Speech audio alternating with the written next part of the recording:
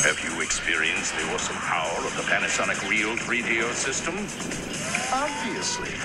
Presenting 3DO, the most advanced home gaming system in the universe. It's time to put away your toys.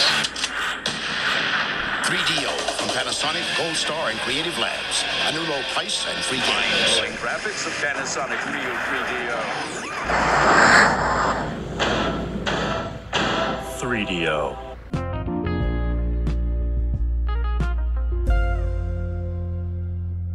Hello, everybody, and welcome back to the 3DO Experience, the 3DO retrospective podcast where we talk about all things 3DO, the 3DO company, the console, and everything in between. I am Bill, and this is Threk. How you doing, Threk? Oh, I'm doing great, man. How are you? I'm doing fine. It's been it's a short week for us.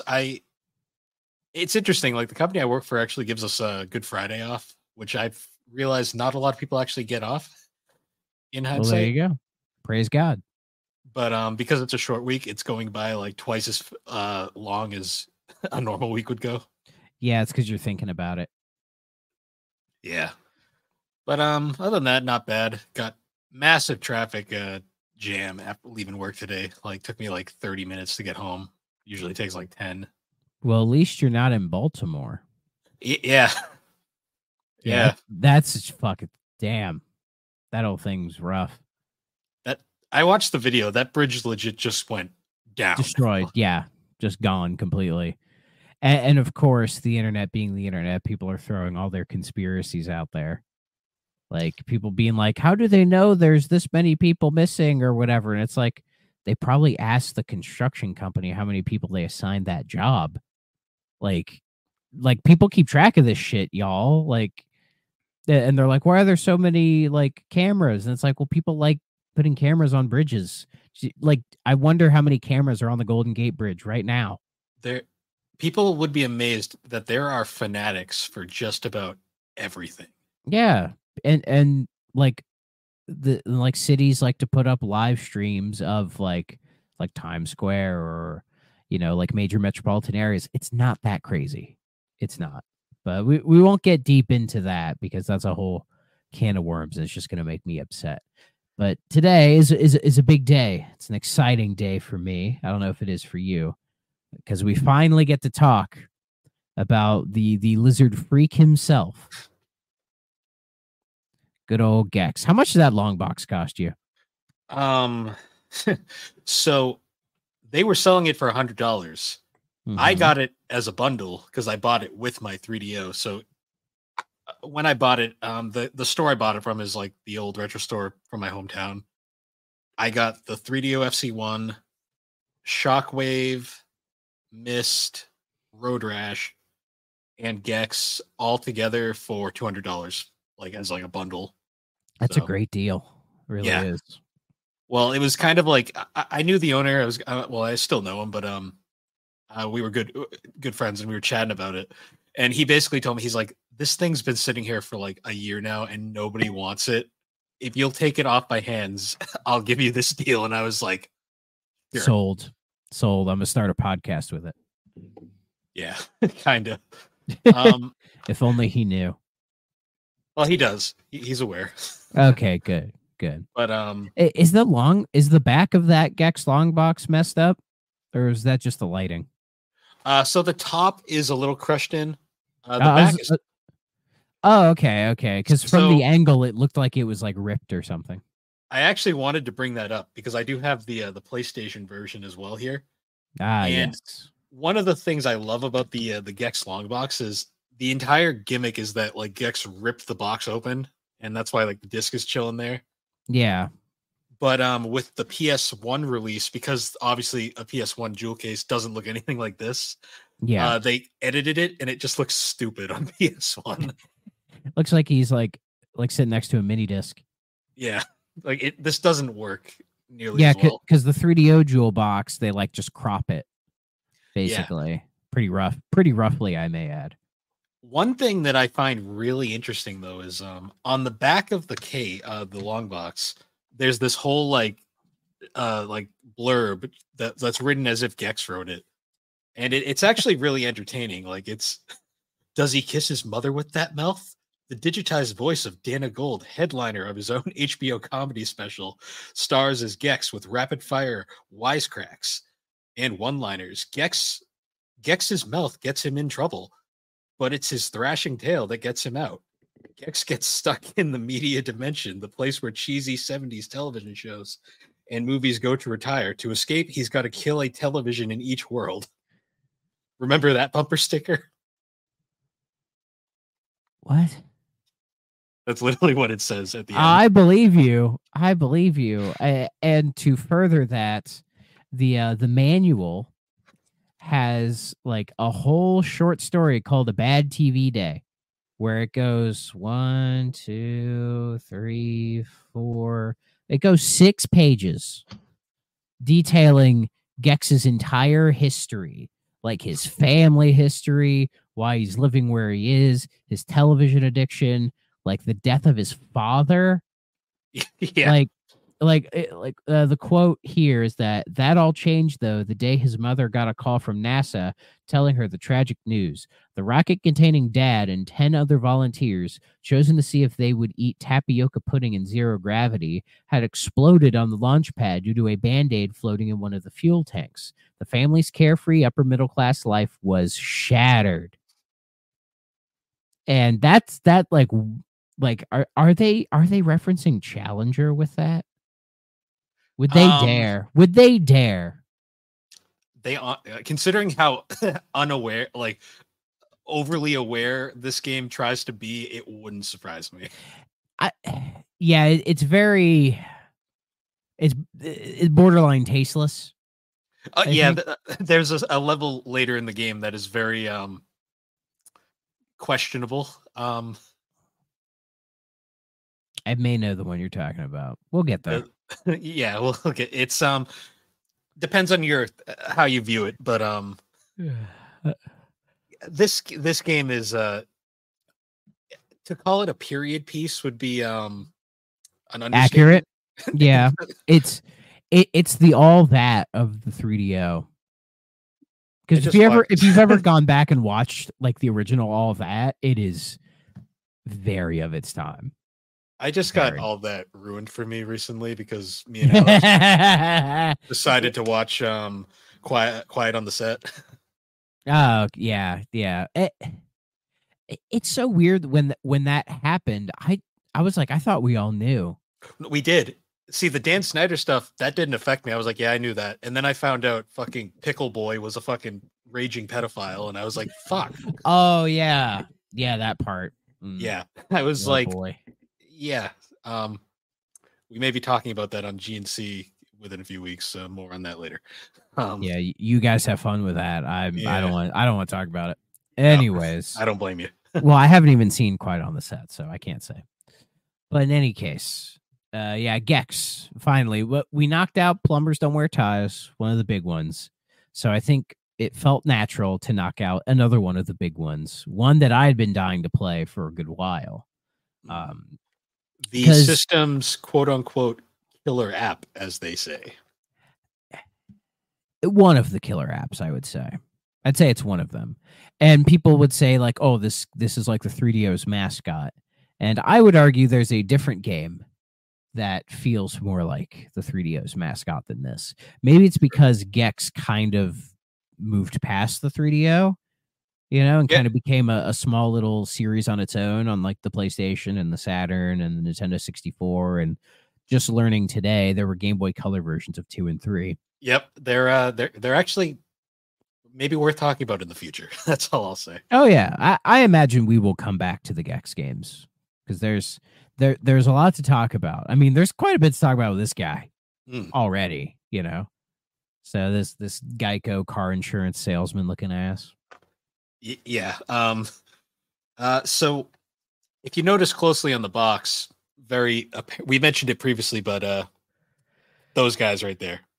Crystal Dynamics for our audio listeners. This is it's not their first game, but it's their first major game. It's the game that kind of broke them through the I guess the low ceiling that was there for developers, I guess.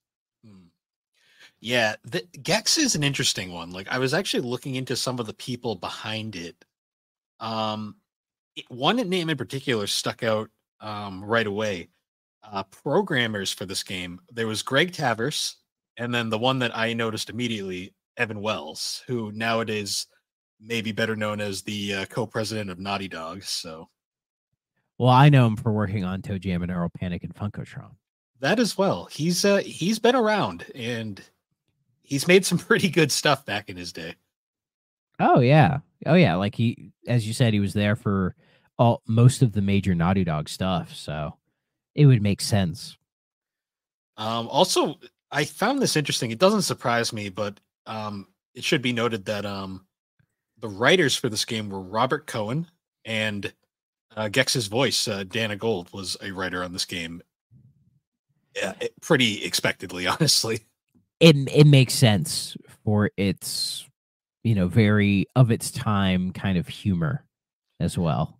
Yeah. To call this game dated is underselling it. Dated in terms of writing, I should say. For sure. It's basically, I guess the plot of the game is that Gex is watching TV right after his round of nude funker size. Yes, he is a couch potato. Like, even in the little short story in here, it talks about how the death of his father caused him to just start like watching the TV because it was like a way to get away from all of that, that grief, I guess, to the point where his mom kicked him out because he was watching too much TV, and then became like some weird like homeless guy on the streets or something. And then his mom finds him in a limo, and she's like, hey, like our uncle died or whatever, and he had like $98 billion, and we just inherited that. So they reunited, and then Gex took his share and is now living in this like slump shitty apartment where he just watches TV all day. And somebody by the name of Rez, who I guess lives in the TV, like he's TV's villain or something. I'm not quite sure, but he gets Captain End like straight into the TV, or even Comic Zoned into the TV. And now he must fight his way back out. And the only way he can get back out is by defeating Rez. He gets Cheetah Man pulled in directly by the balls. Yeah, this game is kind of pulling you by the balls in that regard. I'm surprised Gex doesn't say anything like that here. Yeah, the opening cinematic. So, unlike Gex 2 and 3, this game has like 2 CGI cutscenes, one at the beginning, one at the end. They look fairly still pretty good for 90s CGI. I'm not gonna lie. Reminds me of D, but this has more character than D. It looks better than D. I'll say that. Like, it's still. Yeah. I will say, like, so I played both the PlayStation and 3DO version for this episode. The CGI definitely looks better on the PlayStation version. They probably just used a higher quality video file. Most likely. I played the 3DO version, and then a long time ago I emulated the Saturn version as well. So, but it's been so long since I played that, I can't really comment. But my guess is the Saturn version is comparable to the original PlayStation version. That would be my guess. From what I remember, from what I've seen, I've watched a few video comparisons. From what it looks like, all the versions are pretty much identical. The resolution may be a little higher on the PS1 PC versions. Other than that, though, gameplay-wise, they're pretty similar. Yeah, I did have some issue with the 3DO version, but we'll get to that maybe in a little bit. But yeah, where did you first hear about Gex? So I first heard about Gex back in the day as a kid. I had a friend who had Gex 64, which is Gex 2 on everything else, for his N64, and he would play that a lot. And I remember watching and being like, "Oh, it's a gecko that runs around." And the N64 version of Gex 2 is not the best way to play that game by a long shot. I've heard that. He's missing most of his dialogue, and it doesn't run nearly as well. But that's how I discovered Gex, and I ended up renting the PS1 version of Gex Enter the Gecko, and I ended up liking it, but I had never. So because it was called Gex Enter the Gecko, I didn't realize it was a sequel to anything. So I kind of played that one and then forgot about it after for years. It's weird it's not called Gex 2, but maybe because it was kind of breaking from the 3DO and becoming its own thing, maybe they just didn't want to put Gex 2 on it to make people go back and play the first one. Maybe it's an old trick that people have with games or other media. It's like, oh, if we're doing like a reboot, I don't know if Enter the Gecko is really a reboot, but if they're getting to a point where it's like, hey, let's not put a number on this because people will most likely jump into this one thinking it's the first one, Yeah. Like I learned about Gex, weirdly enough, through that same AVGN video where he talks about plumbers don't wear ties, I believe. Because he does a little thing about the 3DO at the start, and he mentions, he's like, there are some good games on the 3DO, and one of them he shows is gameplay of Gex. And I was like, oh, that looks kind of neat. And then just over the years, I was able to eventually find it, and I played a bit of it, and I was like, huh, not bad. Kind of interesting. And then it became a bit of a meme through, I don't know if Scott the Woz started the Gex meme. He started the Gex 2 meme anyways. The whole, like, It's Gex night. Yeah, he probably caused a resurgence in the meme of Gex, because Gex is kind of a memeable character, like in ways similar to Sonic, but because he doesn't have the same popularity as Sonic, it just doesn't hit the same way, Like if you're making jokes about Gex, you're in the know. See, Gex, maybe not Sonic so much. I think Gex is more memeable in comparison to like Bubsy. Only difference is Gex's games are actually good. Yeah. Yeah, I think I was saying somebody in a Discord a while ago that Bubsy to me is what I assume people who don't like Sonic think Sonic is.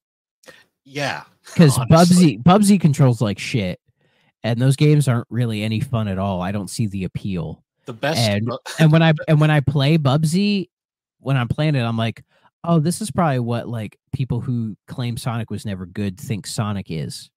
Yeah. When it's like, but if you compare Bubsy to Sonic, Sonic is so much better. Oh yeah. In like every facet. I don't get it. The best Bubsy game to me is Paws on Fire, and that's just because it's literally just Bit Trip Runner. That's it. Is that the second Bubsy game? That's the second new one. They did another new one? Yeah, they did. Holy shit. Yeah, they did 2 new ones. The first one was a very average platformer that played fine but was boring. The second one was legitimately just Bit Trip Runner. Yes, the original one is Bubsy and Claws Encounters of the Third Kind, which is such a terrible name. Yeah, then there's Bubsy 2, Bubsy Fractured Furry Tales. The Jaguar game. Isn't that just Bubsy 2?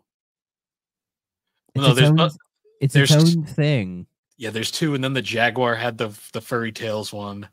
And then Bubsy 3D, or Bubsy is 3D in Forbidden Planet. And then yeah, there was the Woolies Strike Back, which when I heard Bubsy was coming back, I'm like, these people have no shame, man. No shame. And then learning that like Accolade kind of existed, or I think it was like UFO Bot Accolade. I don't know. It was Accolade in name only. Yeah, okay. Yeah, and then obviously Woolly Strikes Back didn't do good at all, so who gave a shit? But I guess, yeah, as you said, they did Bit Trip Runner and Paws on Fire, which I did not know this was a thing. Yeah, I bought it just out of curiosity, and I played. I'm like, this is just Bit Trip Runner. I'm like, hey, so it's good, but it's Bubsy. Just play Bit Trip Runner. Why play this? Exactly. But yeah. There's no Bubsy on 3DO, which is a shame. I feel like it'd be a perfect fit. Yeah, I know. It would give the 3DO another platformer. Yeah, so I could sit here shit talking Bubsy for an hour, but everybody does that anyways. Yeah. But Gex, on the other hand, is not a bad game. No. Dare I say I really liked it. It's really funny. Like, so Gex has been through like multiple periods. Like there was his early time where like he was people knew about him and they kind of liked his games overall, and he was generally well received. Then he went through that period in like the 2000s where everyone just kind of like shat on him. Like I remember Game Informer had an art. It was like one of those like one of their little side articles, and it was like all these different mascots throughout the years, and you could do like this like choose your own like one of those like weird like graphs that you kind of pick the pathway of, and you see where you end up. And I always remember because like you'd end up like one of them was like, do you play as a like reptile kind of character? And it was like Spyro and then Gex. And then it was like, are your games good? It's like it said Spyro. The first three were, and then Gex, it was just kind of like an Yeah. I think it was that era where in the 2000s it felt like Game Informer and all these other publications are trying to shit on a lot of the past of video games. Like if you hadn't had that sort of success, like say like a Mario or even like a Spyro the Dragon or something like that, like it felt like people were just like, oh, that's like old bullshit, who cares, right? It's not the new thing, right? It was sort of that era where it was like before retro gaming was like cool, you know, like playing old games was kind of like its own weird taboo where it's like, just play the new stuff. Why are you playing all the old stuff? And then I think it was in the 2010s where I think that was around the time of NES nostalgia becoming a big deal and like retro gaming becoming cool again. And then you had developers starting to make games that were more in that style. Couple that with also like Xbox Live Arcade being a big thing, and there was a lot of older 2D style games released on there, on WiiWare as well. So it was just like that weird time where people were kind of shitting on 2D games in general, I think. Yeah. Where like 2D games are kind of relegated to like Game Boy Advance kind of whatever stuff. You know what I mean? When even looking back at like those games on GBA and even DS, like those games are fantastic as well. I think just as I guess the gaming industry as a whole has gotten better with like appreciating 2D games for what they are. I think we've gotten into a better spot. Yeah. Honestly, now they kind of stand on their own next to 3D games, and they're like both kind of their own separate things. Yeah. The only time it becomes a talking point is if, say, like a Metroid Dread comes out that's $60, and then people are like, oh, should a 2D game be $60? And it's like, I mean, if you don't want to pay 60 for it, well, it's Nintendo. Fuck you, I guess. Yeah. You get it used for like 40 later. Well, no, it's Nintendo. That thing's going to be 60 forever. No, you buy a used copy for like True. $40 or something. Yeah. True. So, yeah, it's there's a certain group of gamers who find 2D games weird. They just don't like them. You know, it's the same kind of people who like won't watch black and white movies because they're in black and white, which those people make my skin crawl. Like they're disgusting creatures. You're missing out on some good cinema. So Gex, going into Gex 1 itself. So Gex 1 is actually to me like a very interesting platformer in a lot of ways. Because Gex is a gecko, his gimmick is he can stick to walls and ceilings, and in a 2D platform that kind of changes like the idea of like how levels progress in like a lot of ways. Gex finds a way of mixing these sort of traditional 2D platforming elements that were established with Mario and later with Sonic. Like those two are like in this era, those are the two big platformers, right? And then you have like all the B tiers, your Bubsies, your Gexes, your Aero the Acrobats, your Zools, you know, all Cool Spot. I could keep going, like a bunch of those, right? And Gex finds a way of mixing, say, like there's definitely a Mario influence. Oh yeah. There's definitely a Sonic influence, but it also is able to bring in, as you said, fresh elements with the wall climbing. And not just the wall climbing of like your standard, like, you know, oh, I can go on the wall and go in the ceiling. You can also climb on some of the walls in the background. Yes. As well. And as the game progresses, the level design becomes more and more built around that. So there are certain like sections of levels or even like whole levels where you're basically just attached to the wall the whole time. And you sort of have to figure your way around the level in sort of a slightly different way than just your standard just running to the right, which is really cool. And the levels have kind of a mazy design, but they're not that bad. You know, they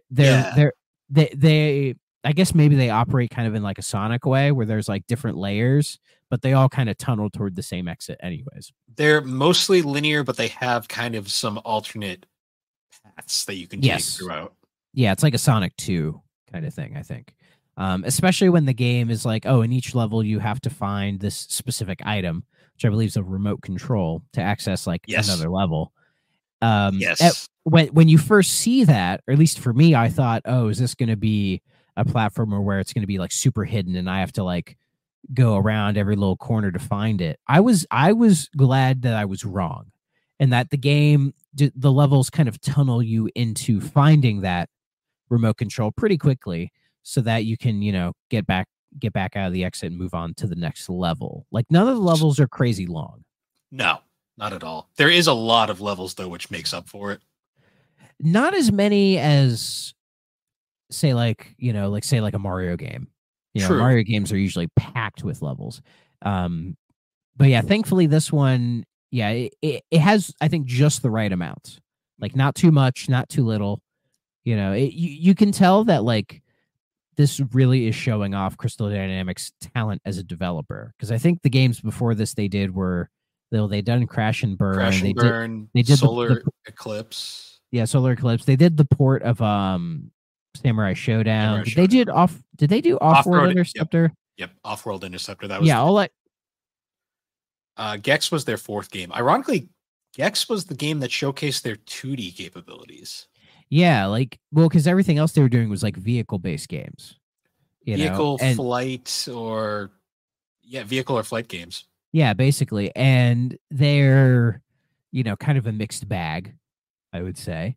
So with Gex, it's like a completely different genre, but it feels like to me, the devs had a lot of experience in playing, like, say, Mario World and like Sonic's like 1 through 3, and probably some of the other platformers at the time. I mean, they were everywhere back then. Oh, yeah. And you get the sense that Crystal kind of studied all of those games and were like, how do we like make one that kind of fits in, you know, sticks out in its own way, but at the end of the day is still a really good game. You know, it fits in perfectly with the times, which is, I think, what makes it memeable with all like the jokes and everything. But I was surprised that sitting down and playing the game properly and beating the whole thing, there is a secret world I could not get to, unfortunately, which is a bit more of a Mario World influence, having that kind of secret world. Despite that, I was surprised that the game is like pretty good, like pretty damn good for what it is. It is a very solid platformer. Like, to me, like what makes this game such a well-designed game is most platformers you play, they're going to have frustrating sections. That's just kind of how platformers are. But there was never a point in this game where I was like, that's bullshit. And I just like raged out. Like, I found most things to be generally achievable. Yeah, there was frustrations going to happen with any game. Just sometimes things just don't jive with your style. But the only levels that I found kind of on the frustrating side was, well, all the various worlds, I guess we can say. There's you start out in a cemetery kind of area, and then you go into like New Cartoon Land. Yeah. And then you go into like a jungle kind of area, and then you do like I think they call it Kung Fu-ville or something. Yeah, the questionable one. A little insensitive with like sumo wrestlers that you can bounce on their tummies. There's like Raiden everywhere, like electric eels. It's very and the music is kind of the music is probably the most the Asian riff. You know the Asian riff. I will say Gex's quotes weren't as bad as I was expecting. He doesn't shut the fuck up though. No. We'll get to Gex's talking later, but I will say for that part, he didn't say anything where I was like, oh no. Like, it was mostly the background itself that was kind of like, oh no, this is the 90s, all right. Yeah, I'll give Gex credit in that he doesn't say anything that's like offensive or kind of off color. He's just like making essentially like 90s stand-up kind of like referential humor. You know, like when you fight the final boss, he goes, "Oh, it's Darth Vader's younger brother, Myron." It's like, what? Yeah, is there a joke there? Like, Or he's like, this guy's nuts. Have you been on Geraldo yet? Which that's a dated ass reference. I know that reference. Like, I know Geraldo, piece of shit, but one of his ending quotes is like, Obi-Wan says that this one is strong or something. And it's like, okay. All of this for Rosebud? Yeah. I believe the best review I've ever seen for this game was like, well, referring to the comedy in it, it was like, this game was dated when it came out. For real. It's just a very specific kind of referential, like pre-Family Guy referential type of humor, and it's a shame that like I'm such a fucking nerd that I know some of these outdated references that I shouldn't. And also every once in a while I would giggle, but it's more of like a lot of things when I laugh at them, I just laugh at how bad it is. And that's one of the parts about Gex I didn't care for, is that he just doesn't know when to shut up. That's like that feels like a Sonic thing, because Sonic was known for having like, oh, he's like a cool dude, he's got attitude, blah blah blah blah. And Gex is like, oh, we'll take that one step further than Sonic, because Sonic knows when to be serious. Like they know when to play it up and be silly, but then they know when to, like, say when he's fighting Robotnik, he takes it seriously. Whereas Gex doesn't take a damn thing of this seriously. And it's like, dude, if you fuck this up, you're stuck here forever. Yeah. I'll save it for when we talk about the ending, because I love his quote at the end of the game. But that's a good quote. Literally, like throughout the game, Gex just fucking doesn't give a shit, and I kind of like it in a sense too, because I kind of enjoy the fact that he's a protagonist of a game that doesn't care about anything going on right now. For like modern gaming standards, it's kind of refreshing to not have these crazy emotional weights tied to everything. It's nice, and very silly. But the silliness can wear on you. Well, it's more once he starts repeating quotes, and then you kind of yeah, because I imagine there's only so many they could fit, say, on the disc, or so many that they could just think up. Yeah, especially in a 2D game. In the 3D games, he has a bit more variety overall. Like I will say, like some of my favorites are like in the graveyard. So the way every level like world is set up is like you have this kind of hub with a bunch of different levels, and you have to get remotes to unlock more levels. But when he's in these little hub worlds, he'll say like these random quotes. Like one of my favorites is in the graveyard. He'll be like, "Hey Scoob, let's find the mystery van." Gee, Scoob, let's get back to the mystery van. Like he's doing a Shaggy impression. Yeah, like a bad Shaggy impression. Yeah, it's so fucking weird, man. And then a later one in like the more prehistoric-ish kind of overworld, he goes like, "Wilma." Oh, he did. I'm like, what the hell is wrong with you, man?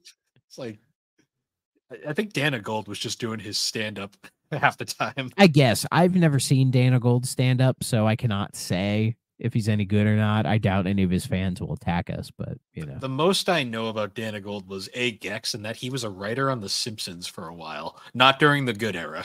I'll leave it at that. That's great. I was gonna. That's right. This is one of two games I know for the 3DO that are focused around a stand-up comedian. Yes. Because there's another, it's not really a game, though. It's just a thing. I don't know if we'll ever cover it on the show, so I guess I'll mention it here. Have you heard of Dennis Miller's That's News to Me? I know of it. I've never played it, though. So it's not really a game, per se. Like, I think Dennis Miller was on SNL, and he was doing Weekend Update at the time, and I believe it's just a collection of some of his like Weekend Update stuff, like just on a 3DO disc, and it's all just kind of centered around him. And I played it, I think, on emulator, and I was just like, why is this what it is? You know what I mean?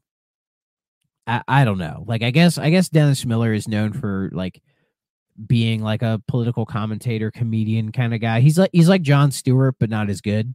Yeah. So that's my guess. But I don't know. I'm not trying to shit on Dennis Miller, but it's just it was so weird that was a thing that happened. Yeah. So. The 3DO had a lot of games like that. Well, I wouldn't even call them games though. Like they're just like software. Yeah. What's funny to me is I was just noticed this too. Looking at the box. This is a rare 3DO game that actually has an ESRB rating. Oh, interesting. Yeah, K to A. That's about right for that game. What's funny though is PS1 version is E. Oh yeah, because they switched to E, I think in like 96. Yeah, they dropped K to A because it was too broad. Yeah, well, and K to A is too much. Yeah, it's too much to think about, like kids to adults. Whereas just like E, it's like, oh, it's for everyone. Yeah, easier to think about. And then they had, well, yeah, I think it was E. It was KATM. They swapped KA to ETM. They, I think, added EC in like the mid 2000s. I think around the same time they added the E10 plus rating for EC. I think was actually around earlier because there was edutainment games on like PS1 in the 90s that had that. Okay, yeah, that would make a lot of sense. They've actually dropped it. They don't use it anymore at all. Really? I thought there were still games that get EC, but it's just very rarely. Nah, they dropped it entirely because they basically pointed out that most of those games are qualify as E for everyone anyways, so they just figured there's no point. Like, you don't have to rate a Sesame Street game EC. Like, we know what a Sesame Street game is. See, the one EC game I own that I can think of off the top of my head is like Rayman Brain Games on PS1. Interesting. And then did they have AO at the start? They've had AO since the start. The reason why AO is kind of weird is that it's Sony, Sega, and Nintendo, and then later Microsoft basically made a pact that they would never allow an AO game on their systems. And I believe all of the major retailers have even said they won't stock AO games. Because the most infamous AO game, which is hilarious because it's kind of a joke if you actually play it nowadays, was Thrill Kill, which was a 3D fighting game that like the developers went out of their way to get an AO rating because they thought that would boost sales, and then they found out, shit, we can't release it on any console because they won't let us. Well, and then they toned it down to an M, and then it never got released. Yeah, it got canceled, and its engine was later used in that Wu-Tang Clan Shaolin Fighters game. Yeah, with that terrible Wu-Tang Clan controller. Yeah, yeah, I love that thing. Yeah, it's so I love Wu. I love the Wu-Tang, but it's a weird thing. I think they're making a new Wu-Tang game, like an action RPG thing. I haven't heard about it in a while. I should check in on it. You can find the ROM for Thrill Kill online. You can play it if you want. It's fine. It is laughable that got an AO rating. Different times, I think. Yeah. Different times. I was going to say, technically the most notorious AO game is GTA San Andreas. Yes, only the PC version. When everybody found out about the Hot Coffee mod, they re-rated it AO, and so they had to pull it from all the shelves. And so because of that, Rockstar made a second edition of San Andreas where they completely removed it. So you may see copies if you're out in the retro store, right? And you go into like the PS2 section, look at the copies of San Andreas. Some of them may say second edition on it, which means there's no way to access the Hot Coffee mod at all, which is crazy because even in the original version, you could only access it through hacking the game. Yeah. So it wasn't even like easy to get. It was just people found out about it, and because GTA was already on such kind of thin ice with these people anyways, it was the catalyst to try to fuck with it. I love the Hot Coffee mod in hindsight just because it is the dumbest fucking thing. It's just two fully clothed models humping each other. It's the equivalent of having like a Barbie and a G.I. Joe do this. Yeah, it is so stupid. It's the same thing. That's all it looks like. Manhunt 2 got an AO for the PC version. Oh yeah, that's true.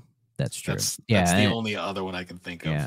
Outside of that, it's just porn games. That's basically all it gets it. So, like, I bet you, like, is Honey Pop 2 AO? Probably is.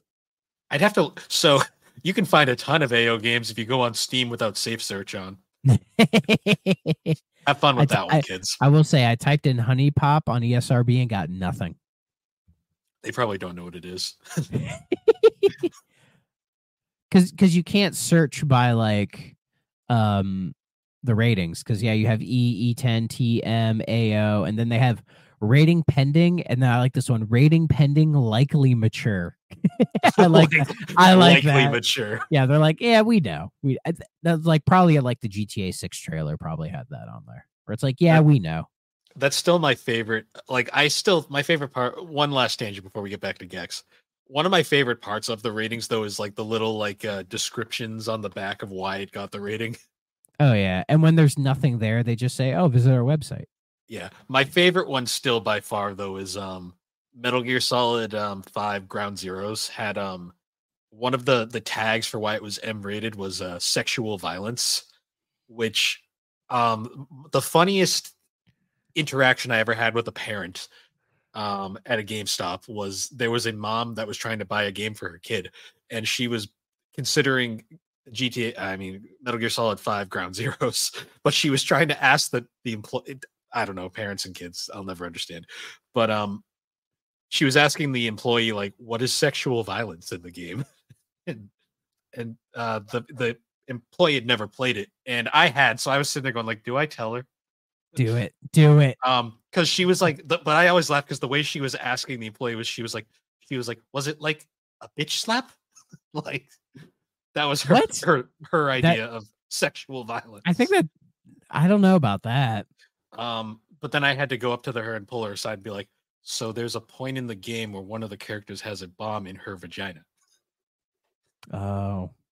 And she immediately went, okay, not this game. And I was just like, I am sorry, and thank you for your time. And I walked away. Yeah, get him Chicken Shoot or something. Yeah, get him Gex. Well, Gex isn't available yet. So yeah, I was like, when I saw her like considering Metal Gear Solid 5, I'm like, that is not the franchise for a kid, especially like just trying to. They'll get bored in the opening cutscene alone.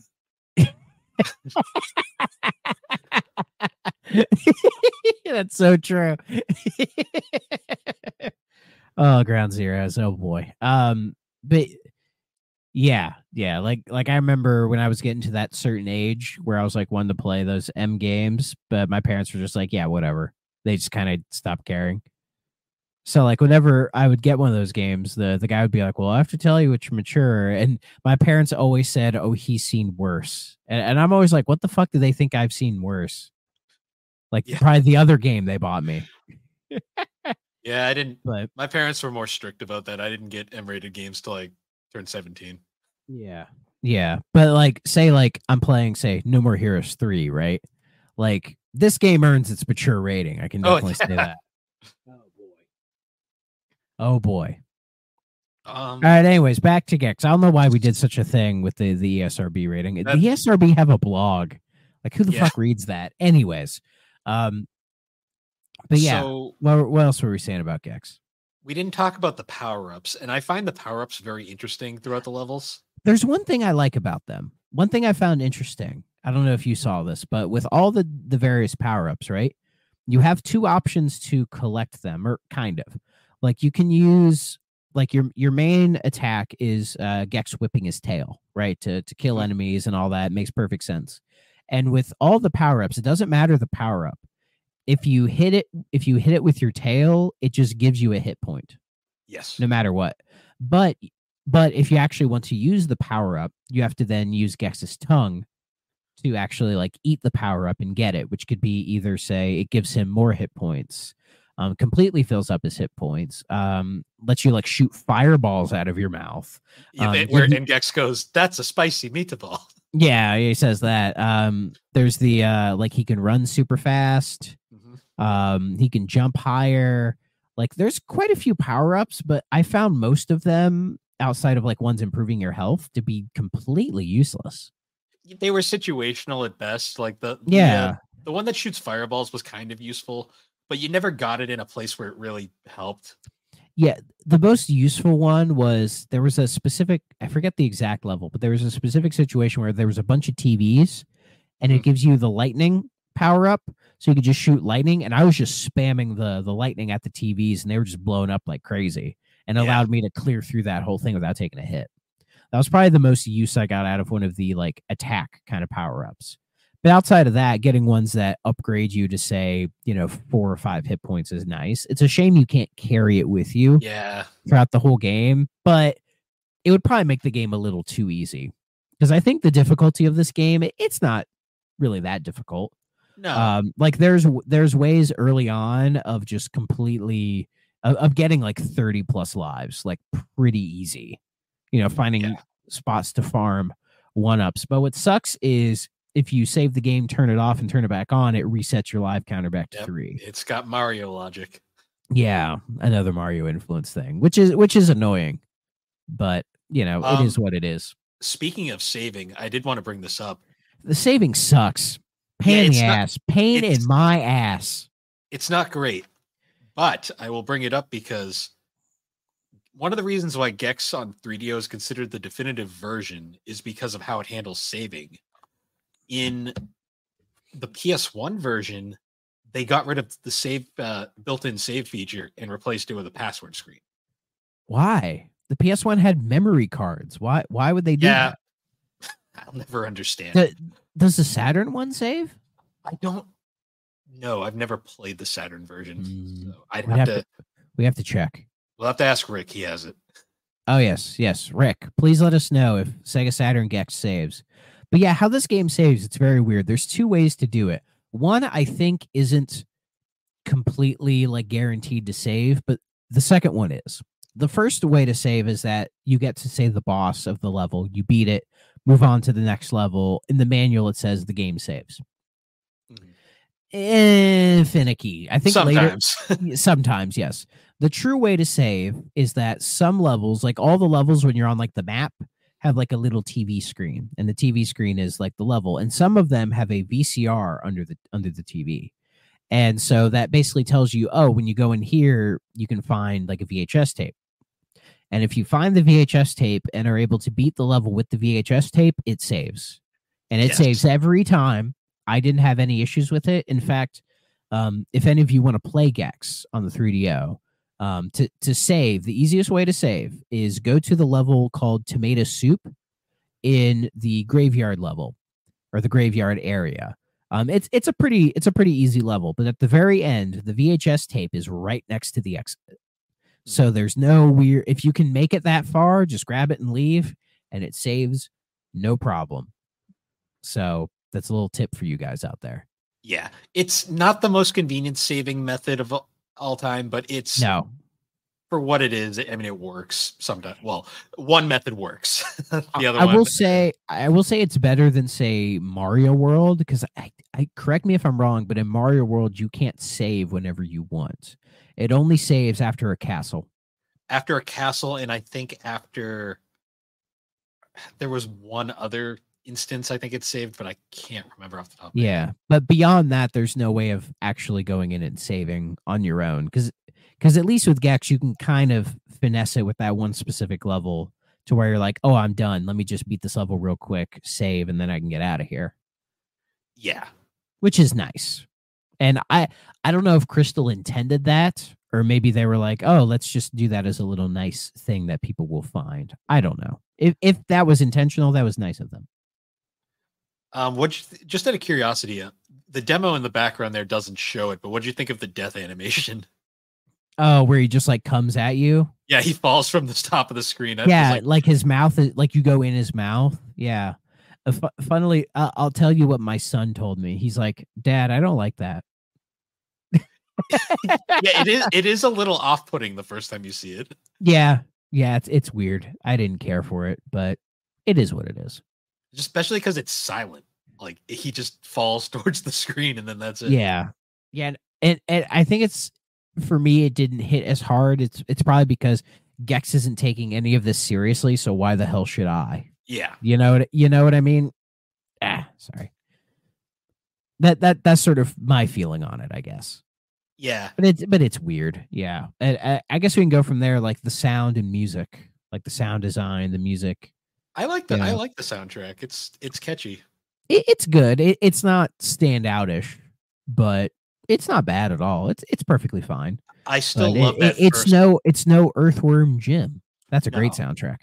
It's out of so for generic platformer music, I think it works very well.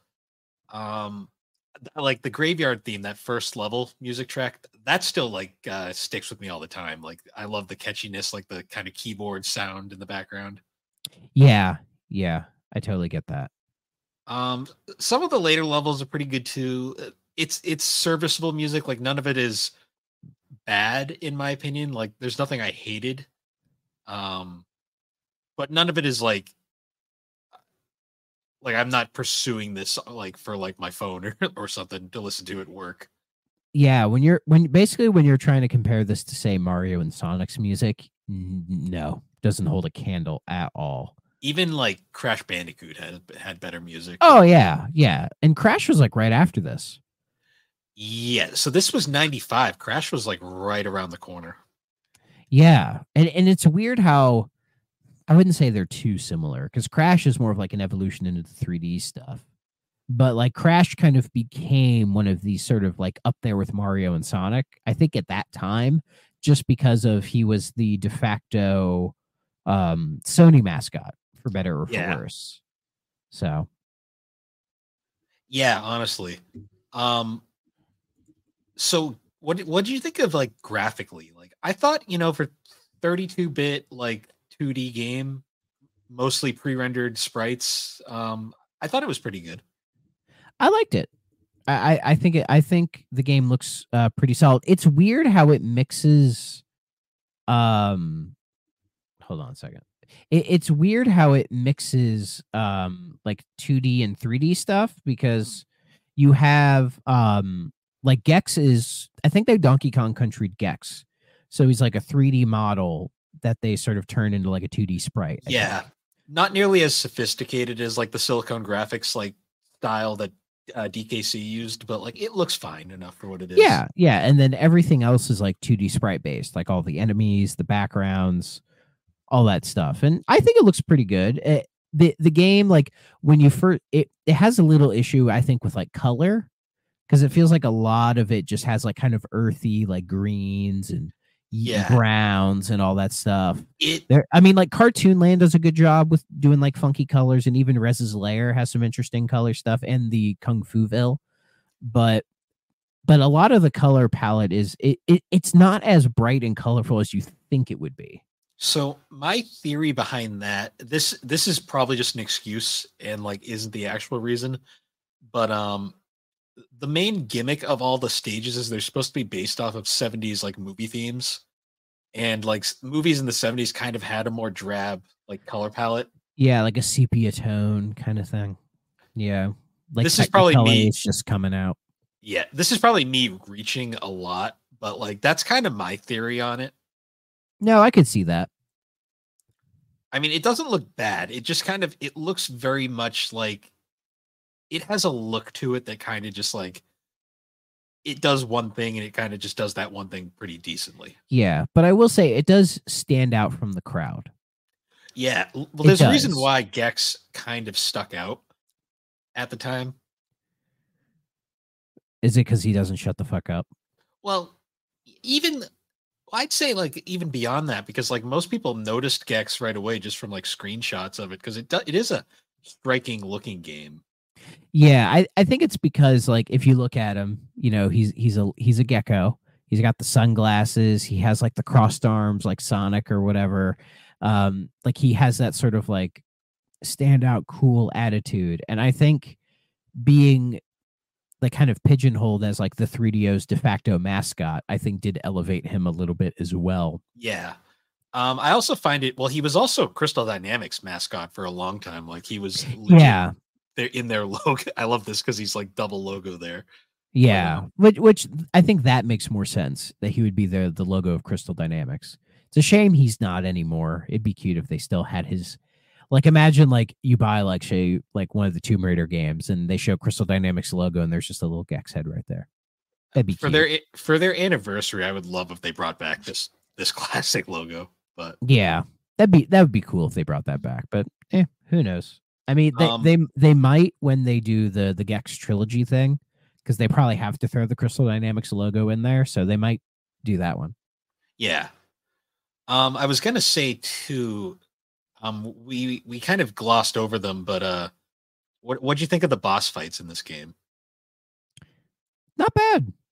Like an interesting mixture of ideas in there. Like they all weren't the exact same boss fight. They all had something kind of unique to them. Like you have the first one in the graveyard area, which is like the lady, The like ghost kind lady, of yeah. the ghost lady, kind of in the background with the skulls around her. Like she was pretty easy. That was a The- cool because that kind of like harkened to like that reminded me of like a Castlevania boss fight where like the background Yeah. is kind of like it's on like this like kind of like wheel and like it kind of like flows around you and the screen. Yeah, yeah. And I one-shotted her. Oh, yeah. Which is awesome. And then the second boss in the cartoon land is what, Captain like Flatulus or something stupid. Like Yeah, he reminded me of Booger Man, you know. A But little. to be fair, Booger Man lives in my head rent free. And that boss fight was a little more difficult for me. Like I was like, I have no idea how to beat this guy. And then I A had lot to of like them I had to check a walkthrough, and how you beat him is you have to climb up to the ceiling and then like drop the anvils on his head, which That is was cool. weird. that was cool. I like It's a thinking unique outside idea box. for the boss. Yeah, you have to think outside the box, and you use Gex's abilities Mm. in order to defeat him, which I thought was cool. You know, it was a little obtuse, but when you do it, it's like, oh, it makes sense. You know, it Like, was a well, cool way of doing it. Skipping ahead a little, but the final boss, Rez, I really liked the fight against Rez. It was okay. I like I didn't like it. It's not my least favorite boss fight, but it wasn't as good. I You know? kind of It- like it- the it- idea of you have to climb up the walls and then you have to platform across the television screens and then like you're actually over like a bottomless pit and you have to kind of like time out your movements. Yeah. It was just And- cool. And you have to like use your collecting things with your tongue to get that specific fly. That's the only thing that does damage to Rez. It does a good job of using all of Gex's abilities in the fight and everything you've learned up into that point. I just don't think it really had that climactic feeling that a final boss fight should have. No. Just in my opinion, you know. To be It honest, it felt a little generic.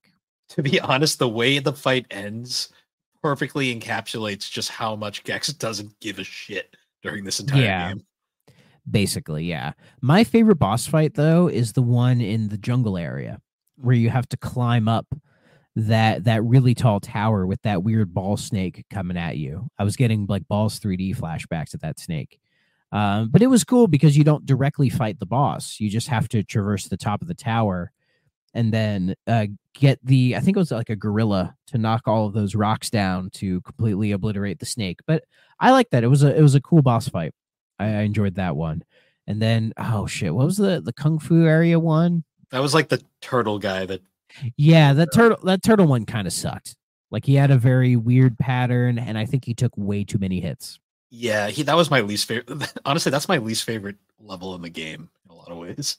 Yeah, it felt by that point they were like kind of running out of ideas, or just maybe this idea wasn't the strongest one they had. Did you You notice know. that the remotes in that level were shaped like Japanese like archways? Oh yeah, I Yeah. was like, wow, they're really going hard into this. oh yeah, different times, man, different times. Oh yeah.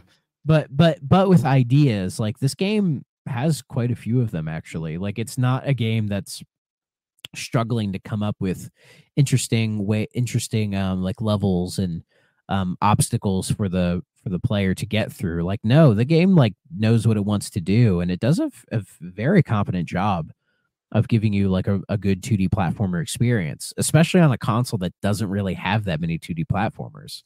You know, like even I think Will, friend of the show, Will, who's mostly in the Novel Console Discord, he even asked me, he's like, you know, why does the 3DO not have that many 2D platformers? And my guess was that the people making games for 3DO weren't thinking about that they're like, oh, those are probably on like the SNES and Genesis. Like we want to do something fresh with this new technology.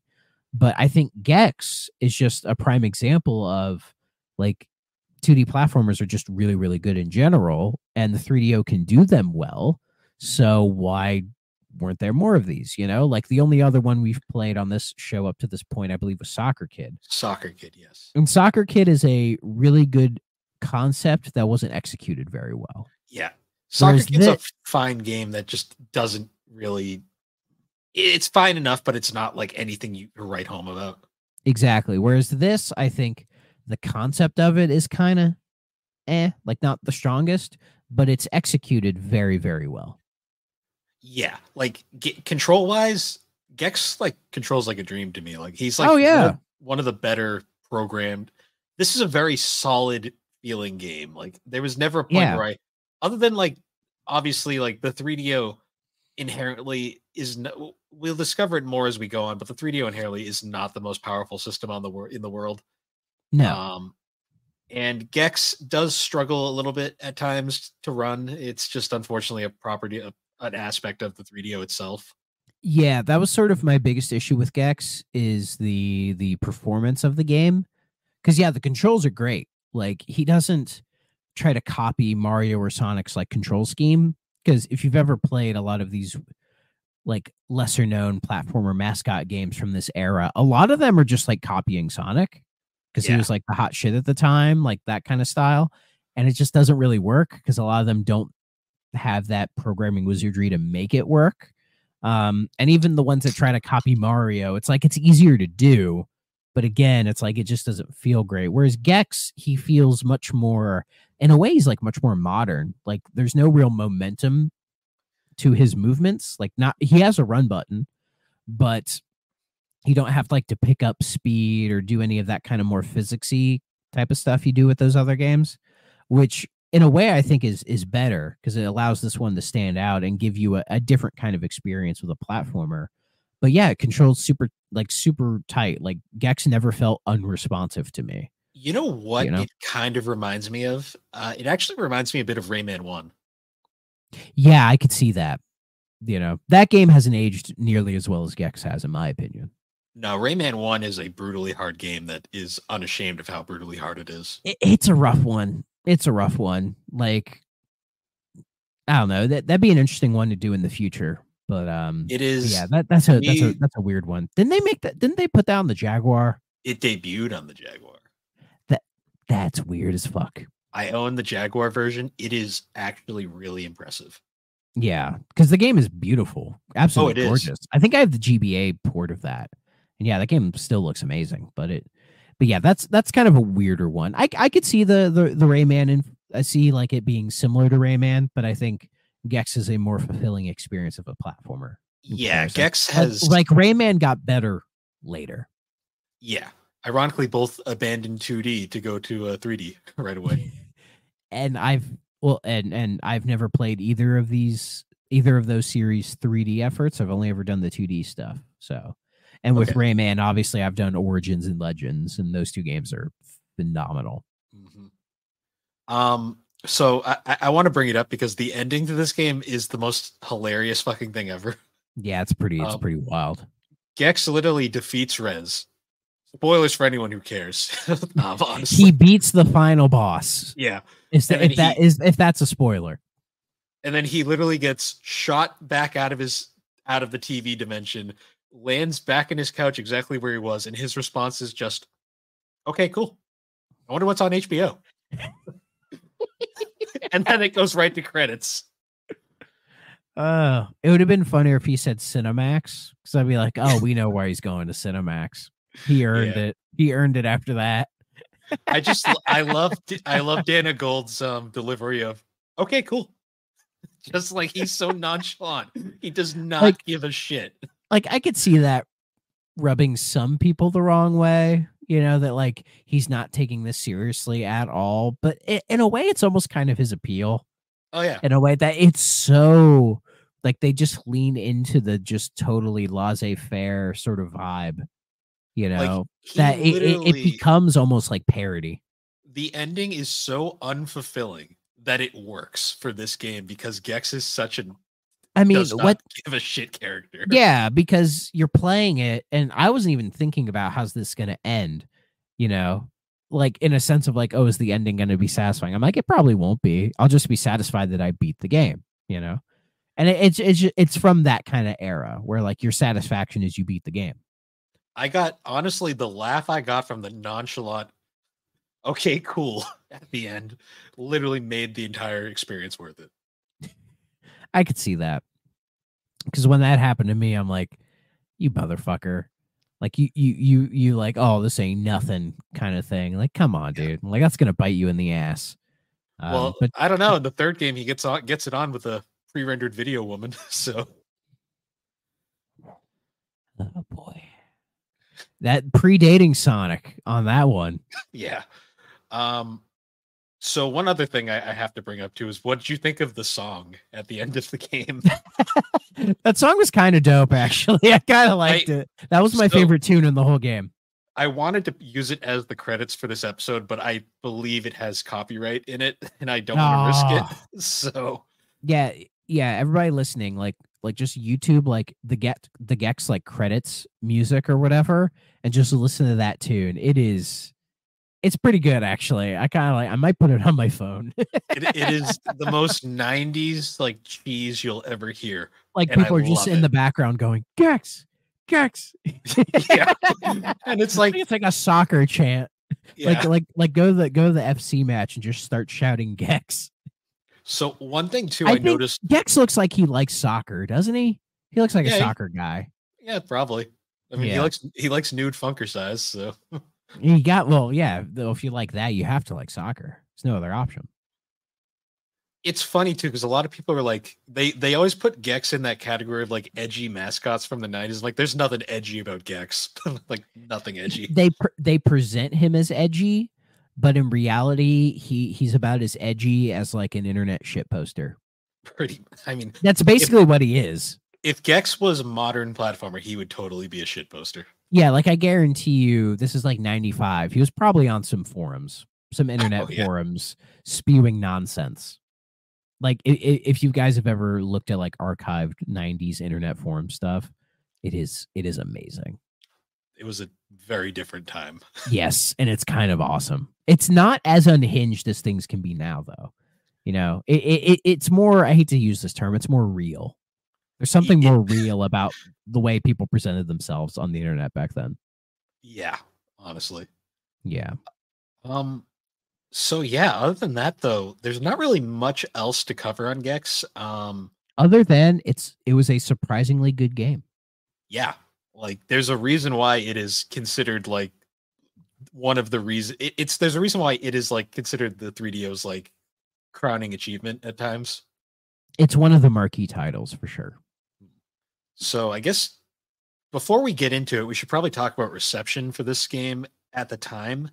Yeah, I'm curious. What did people think about Gex back then? So reception-wise, the 3DO version got very good reviews overall, like 4 out of 5 stars, 8 EGM gave it a 8.6.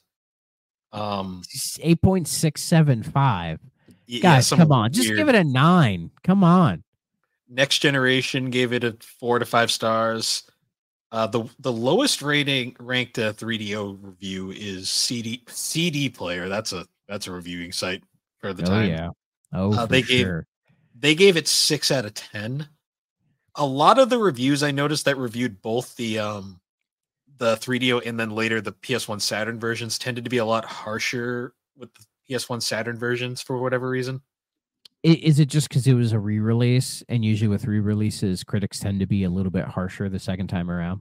Yeah, it was probably that, and it was a different reviewer who didn't have the same taste. It might have been, yeah, because this originally came out on the 3DO in April '95, and then the PlayStation version was December '95, as was the Saturn version, and then it hit PCs in November of '96. And funnily enough, Gex was published by Microsoft on the PC version. Interesting. Another interesting one too is Game Informer gave it a 9.25, reviewing the PS1 version, but that's still an interesting review. Like, they liked it. Like, I don't get those like real deep decimal points. Like, at that rate, just use like a percentage system. You know, like, oh, it's an 82%. You know, like 0.5s are okay. Like, whenever I rate games, like, I do a 10-point scale, but I won't go like 8.25. Like, I have to commit to either it's an 8 and 8 or a half, 8.5. I'm not going to go in the middle. I have to commit. What's funny to me is most reviewers like highly praised like the gameplay, the graphics, like the levels.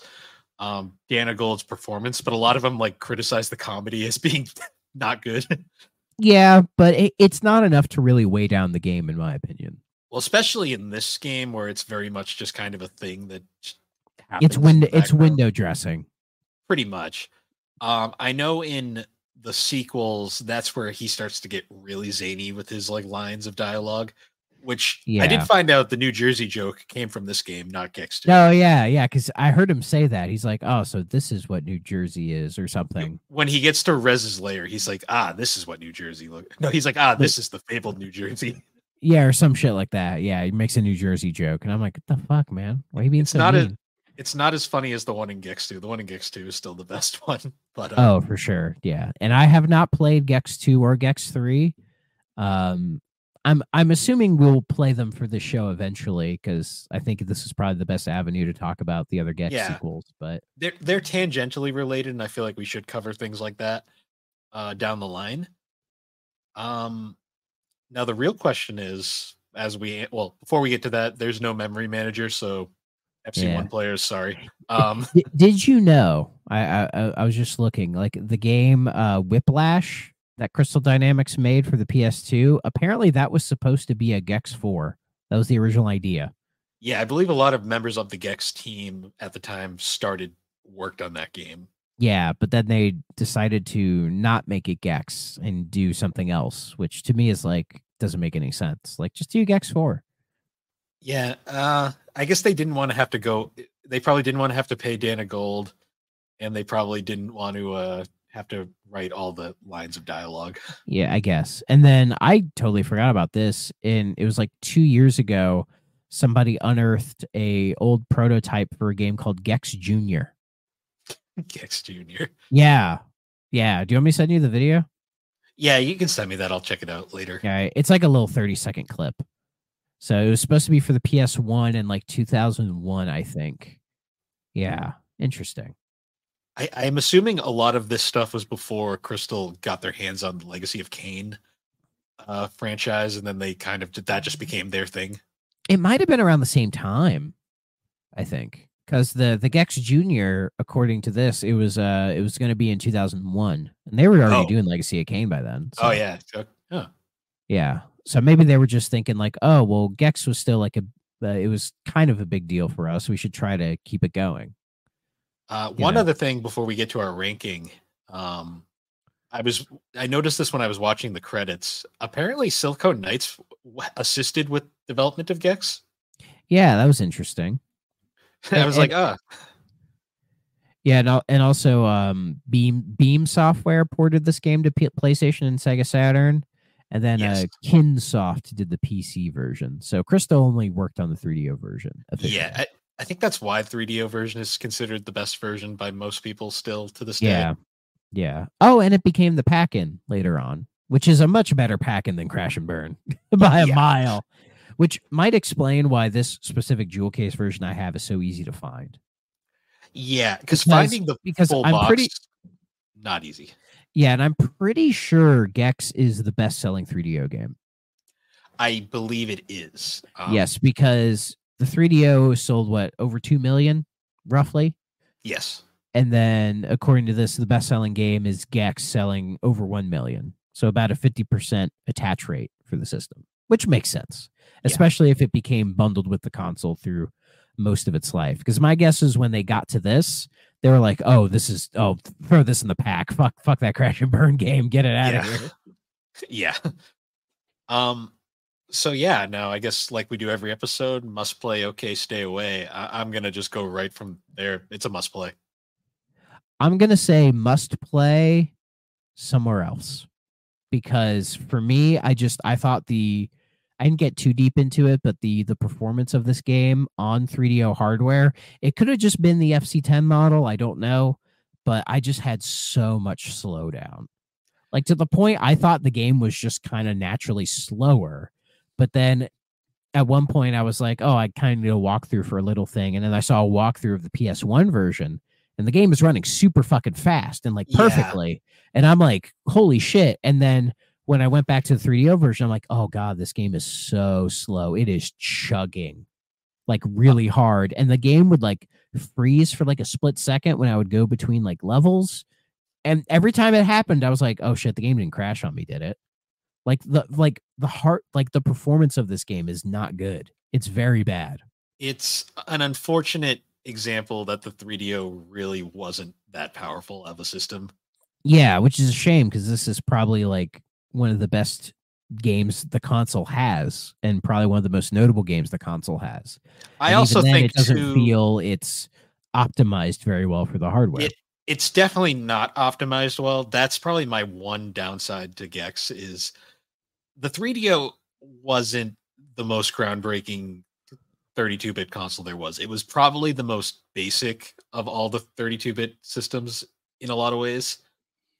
The thing is, though, a good developer could get around that. Like we saw with Need for Speed, that Need for Speed shouldn't be as good as it is, but it is. Yeah, like EA were wizards on this thing. But I think maybe some of the hardware issues comes down to Crystal Dynamics was still a new studio. Yeah, so they were probably still figuring it out. And you also got to think too, Beam Software ported it over to PS1 and Saturn. Beam Software were veterans by this point, so they probably Beam knew what they were doing. Yeah, so it's an unfortunate case of just the system and the timing probably wasn't the best, but it doesn't hurt the overall game. I will say, despite the slowdown, it never got in the way. Like it was never a reason I died or anything like that. So I can give it that. And I know that on RetroArch, there's that Opera 3DO core, and in there you have options of overclocking the CPU to like twice what the original 3DO had. And I don't know if that helps. I have no idea. So maybe I should try that. Like throw this ROM in the Opera emulator with twice the CPU speed, and maybe it kind of helps the game run faster. So, which would be a good thing for sure. But even outside of that, I would still say the game's a must play. It's definitely worth playing. It's one of the best games we've played on the show by a long shot. Oh yeah. But I would say if the PlayStation 1 version is easier to find and play, just play that one. Putting aside the fact that you have to get a 3DO itself, which is already kind of an ask, this is an incredibly common game to find. Like it is not that hard at all. It's on PSN still, I believe. So if you really want to play Gex, it's there for download. Yeah, and I think the jewel case for the 3DO version I don't think I paid more than $30 for it. It's only expensive if you go for the long box version that Bill has over there. Like that's the pricey one, but if you just want the jewel case, you'll pay like $30-ish for it. And that's not a bad price at all. Yeah. And it's a fun game overall that like honestly doesn't deserve the hate that it's gotten over the last decade or so. I think some of the hate's starting to subside. Like it doesn't feel as bad as it used to be, because I think now through emulation getting so much better, people have actually played the game and have gone like, oh, it's actually not that bad. You know, I wasn't sure what to expect with this guy at all. I had no idea. And I was pleasantly surprised. And I'm glad I was surprised. And I'm like, oh, I like this. Like, this was a good game. I could totally see myself playing this game again in the future. You know, maybe just emulating the PlayStation 1 or Saturn version to see how different it is. Maybe downloading it on GOG. I believe it's still on GOG, actually. Published by Square Enix on GOG. Yep. So if you want to see the Square Enix logo in front of this fucker, there you go. Go to GOG. Just picturing maybe that's controller support. I'm just picturing Gex with like Cloud Strife hair now. Why isn't Gex in Kingdom Hearts? God damn it! I know, missed opportunity. Absolutely. That would be such a random appearance. Oh, and right now Gex is on sale on GOG for $1.50. $1.50 on GOG. That's a steal. And $1.50, absolutely worth play. Oh yeah. So yeah, other than that though, definite must play. I'm still not sure if I'd consider it the best 3DO game. I'm gonna wait till we get to episode 50 because I believe we agreed we're gonna rank all of the games we played. I think we can safely say this is top 5. Oh yeah, easy top 5, maybe top 3. Yeah, like me, I would put it like probably my probably my 5 favorite games we've played have been this, Road Rash, Incredible Machine, Return Fire, and Need for Speed, maybe. Probably Need for Speed or Icebreaker. Oh yeah, Icebreaker. That's somewhere in there. Yeah. Like Gex is definitely up there as one of the better games in the series. So yeah, as one of the better games on the system. And yeah, eventually I'd say we could probably do single episodes on Gex 2 and Gex 3. That would be cool. Yeah, because eventually we've already kind of established eventually we're going to run out of 3DO games for the console that we can physically talk about. And then we're going to start branching off to like 3DO's post console career because they had a surprisingly big career after that. Oh, for sure, for sure. And yeah, and they're doing that Gex trilogy of like limited run is doing that eventually. So it would make sense to talk about that as well. But but we have no idea whenever that's coming out. So, you know, who knows? Yeah. I'll probably buy it when it comes out anyways. Yeah. And it'll be cool to play Gex on modern systems. Yeah, get all those achievements. But yeah, I think we have established that episode 50 we're going to do a ranking episode of the games we've played. Oh yeah, that'll be a fun game to do because I've actually been going back and listening to some of our older episodes just to kind of see where I'm sitting on some of those games. Yeah, it's going to be interesting to shift around because I feel like we were harsher to certain games earlier on, and or maybe lenient with certain ones. So because I think we were trying to find the good stuff. Yeah, which was kind of harder because we didn't want to just do all of the good stuff out the gate. You know what I mean? Yeah. I mean, we found some hidden gems though in the process. Oh yeah, and we still have more to go. Like there's still quite a few games that I want to do. That I'm like really excited to actually like play and talk about. So I got one in the mail today that we're going to be talking about eventually. I'll save that for later. Yeah, well, I got one in the mail yesterday, and then I have a couple more coming as well. That'll be good ones to talk about. And nice. then one I took a bit of a risk on. It's going to be a while till it gets here because I took a risk on it, but I'll let you know when I get it. Okay. But yeah, speaking of the older episodes of the show, we're actually we can announce this now. Next week we're going to be talking about Way of the Warrior, and we're actually going to have Casey from episode 3 of the show. He's coming back and he's going to join us for that one. Yeah, that'll be fun. That'll be fun. I haven't met him, so I don't know anything. But yeah, that'll be cool. He said that we have a very good repertoire and he's enjoying the episodes, so that's a good sign. That's good. Thank you. And yeah, Way of the Warrior is good. That's going to be an interesting one. I'm ready to listen to some White Zombie. I feel like you want to do it just so you can talk about Naughty Dog. That, and also I love really shitty Mortal Kombat clones. So yeah, because how about I'll say this before we do Way of the Warrior, just off the top of your head right now, which is the better game, this or Kasumi Ninja? Way of the Warrior, just because it functions. That's really about it. Okay, then how about we'll both play Way of the Warrior, and then for funsies, let's play Kasumi Ninja. Just to see which one's better. Okay. Kasumi Ninja is. I do own that, so I can boot it up at any time. I've held the box for that game in my hand once. Yeah. It has.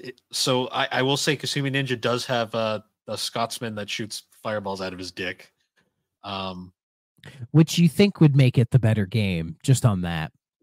You'd think, but the game plays like garbage, so we'll get there. Yeah. But yeah, other than that though, before we do the closings, do you want to shout out the stream tomorrow night? Or yes sir, so I'm now streaming on Twitch, twitch.tv/Thrak94. Every Wednesday night at 7 p.m. you can watch me play a handful of Sega Genesis games, and we are ranking them as well. So I take requests. I have quite a few requests from Bill and some from other people in the who watch the streams, as well as my own picks. So I'll try to sprinkle them in. And I'm considering maybe every once in a while doing like a side stream where I play, say, one of the longer like RPGs or adventure games, like for like by itself for like say 2 hours before I really talk about it, because I've been itching to play a little Beyond Oasis, because that's a really cool game. But I feel if I do that, I might do it kind of like it's like a extra stream, you know what I mean, kind of thing. So, but we'll see. Yeah, so that'll actually be I shouldn't say tomorrow night, because when this episode comes out, it'll be the night of the episode. But, it'll be tonight. Yes, tune in tonight, you folks. One other little piece of housekeeping I just want to shout out, not related to 3DO, but just podcasting in general. Going forward, our sister show Geek Addicts now has its own dedicated feed for podcasts, so it's no longer in the GNC feed directly. So yeah, that's now going forward going to be its own thing, separate from everything. I remember when you first did that, some people were like, "Oh shit, what happened to Geek Addicts? Is it going away?" Yeah, I didn't think about it when I posted that. I was like, "Yeah, that sounds kind of like going away," but no, we're not. We're just now it's easier to find us because we're not buried in with gaming collecting anymore. It's its own stream. Well, that's good. That's good. Also, as it deserves. Yeah, and it's just more convenient now. I've got all 3 podcasts under one account now, so editing and managing is so much easier. This man is a freak, everyone. Yeah, I know. I know. But yeah, once again, guys, thanks for joining us on the 3DO Experience. You can find the 3DO Experience on all your major podcasting platforms. You can also find the episodes on YouTube along with a video version. Hi, guys. And yeah, if you can find all of our links at Linktree/TheBarberCrew Games, and you can also join the GNC Podcast Network Discord server to talk all things gaming and collecting, 3DO Experience, Geek Addicts, talk gaming, anime, or just general nonsense. That's pretty much what goes on over there. And with that, everybody, we will see you all later. Bye-bye. If you're not playing on a 3DO system,